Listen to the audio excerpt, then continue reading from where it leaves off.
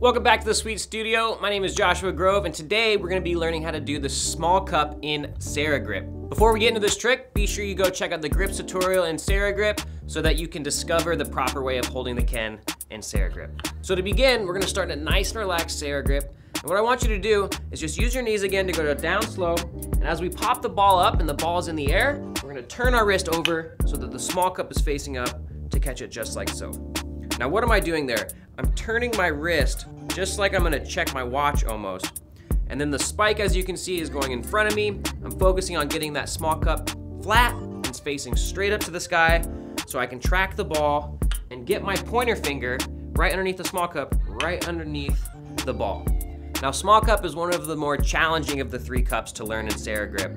But just remember, imagine that you're looking at a watch on your wrist, and this is gonna help with the positioning of the small cup to be totally flat and facing straight up so that you can successfully catch the ball in small cup.